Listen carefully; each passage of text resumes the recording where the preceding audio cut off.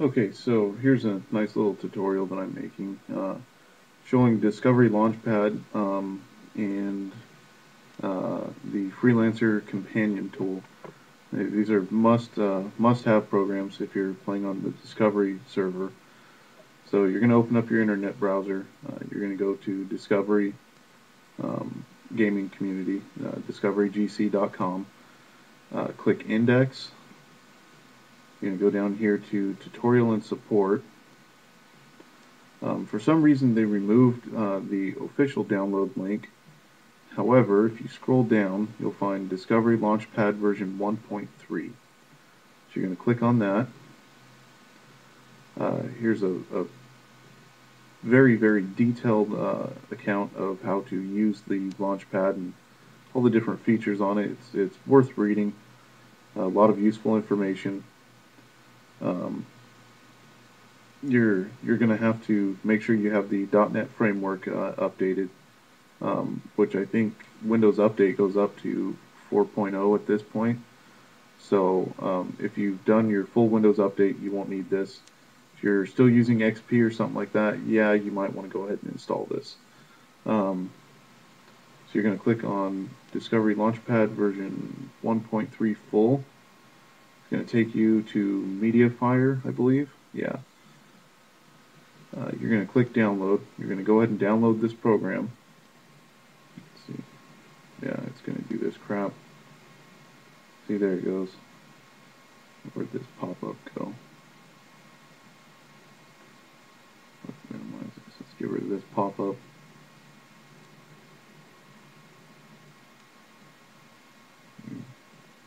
So that's going to download and install and everything else.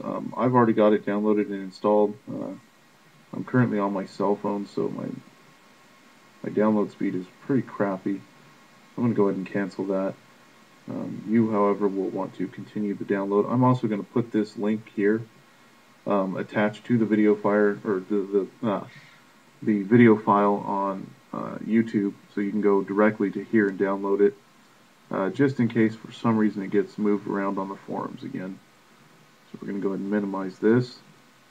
And here's the link to it, which, depending on where you install it, you might have to make your own link. Okay, so we're going to run this. Now, there's all kinds of wonderful stuff you can do here. First off, you're going to set your launch directory to wherever you installed the game. So you're going to open that and say here, my computer, Windows 7, games, Discovery Freelancer. Okay. Okay, so now my launch directory is set. Here's all these wonderful little tiny options here. You can go full screen, widescreen, or windowed widescreen. It's up to you.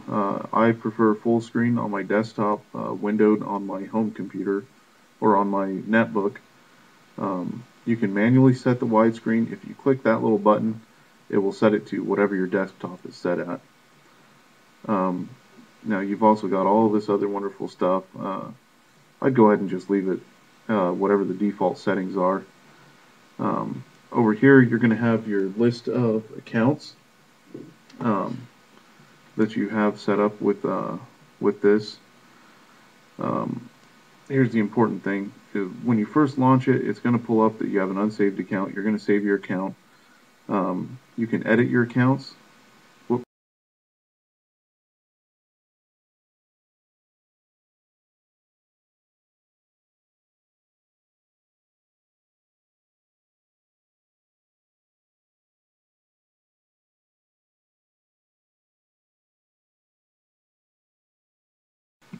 Nope, didn't realize it was going to do that, but so you can edit your accounts, rename them, whatever, as long as your code and signature remain the same. Don't ever mess with those. So you're going to click Save. It's going to save your account. Now, if you click Accounts and Export to ADF. Here it's going to, if you want to only export the selected account or all of the accounts on your list. you're always going to want to export all of the accounts, so say no. Now it'll pull up this.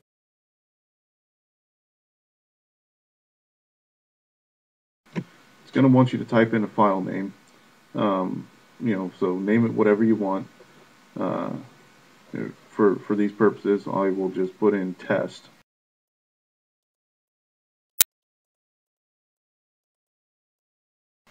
And click save. Now your account has been exported.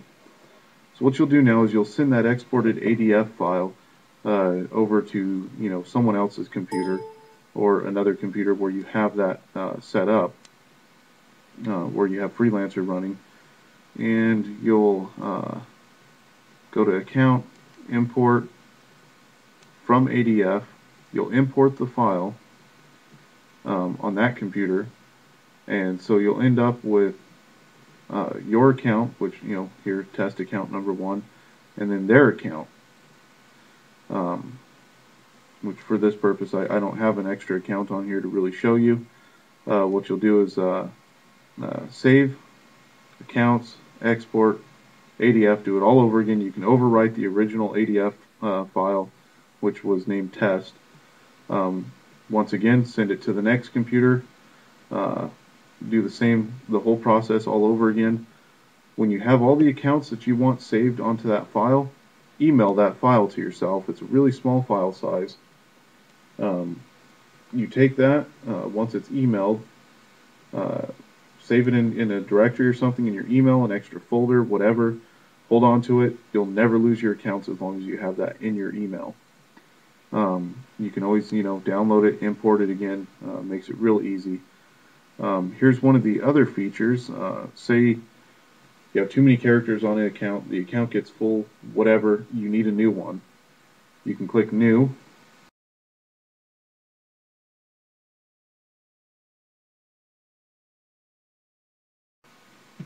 You can click generate a bunch of times. These will generate random codes for you. Name it.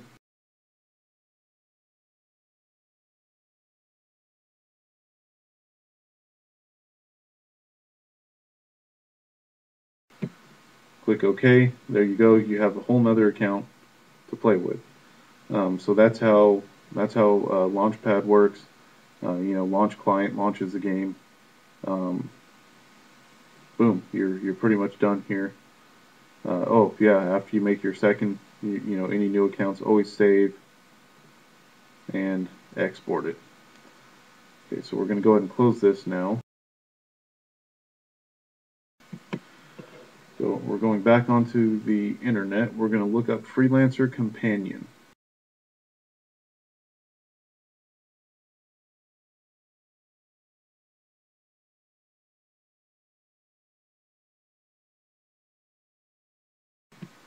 Okay, so now here you go. You're at Wizoo's website. You're going to download this program.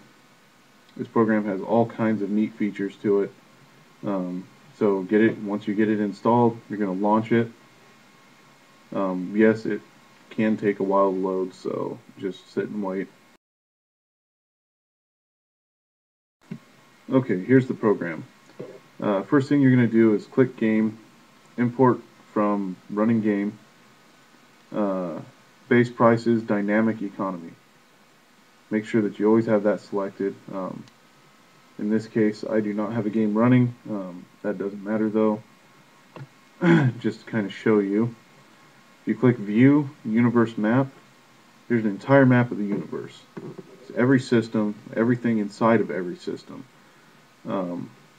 So we'll start off here in Pennsylvania. That's where you start off in the game. Here's the Pennsylvania system. You can zoom in. This is how you find jump holes and stuff. See, so you go D6. We got Texas jump holes in the corner of D6. Here's Planet Erie. That's where you start. Just really great tool to have. You can find where mining fields are in every system down here by clicking this. See, it'll highlight the field. There's the helium. See, silver is up here. Very, very, very good tool to have. One of the other features is trading routes. Now here, Allentown base, which is over here, is a junker base. They sell neon. What it has selected as default is profit and distance. This will make you the most amount of profit the quickest. Here's your profit per unit is 1,735, and it takes 14 minutes and 9 seconds to make this route. Now you can choose just profit overall. Go down to neon to Omicron Gamma. So we'll select that. See, that's taking you to Corsair base for 2,542. Takes 21 minutes and 40 seconds. Now if you click view, since you have this selected now, universe map, it will show you the quickest route to get from Pennsylvania to Omicron Gamma. Each stop along the way, you can click on a specific system and find out exactly where your jump holes are. So, like I said, great tool. See, we'll go here to New Berlin. They've got this wonderful scrap field here by Kreuzberg Depot. It's a junker base. Let's see. See, junkers. So you could, go out there as a junker, harvest a bunch of scrap. Now if you go to View, Item Repository, select this, Commodity. Here's all of your commodities. Well, we're going to scroll down to scrap metal. And we're going to find out exactly who pays the most for it. And that would be Leipzig Station in Dresden for 2,466 per unit. So we'll double click on that. Shows you right where it's at from New Berlin, or right where the system is, which is under New Berlin. View universe map. Look at that. New Berlin, Dresden. Real short run, lots of profit. There's other stuff you can do with the item repository, like commodities. Let's say you're going to buy some consumer goods. Okay, here we'll show you where it's bought or where it's sold for the least. Probably won't go into Gaelic space. Let's see. Okay, New Tokyo for 201. When you'll click here, this is where it's sold for the most, to the Corsairs for 1,922. Not the greatest of profit, but there's plenty of other stuff. Cryo cubes, that's a good one. Show where to buy it for the cheapest, where it sells for the highest. So that'll give you a good idea where to go. Say like, okay, you're going to want to buy here, Planet Mayne. Double click on it, boom, you're in the system. There's the planet in Maine. Click universe map, look at that, Maine. A little green dot shows you right where you're at. So that's the end of this tutorial. Have fun.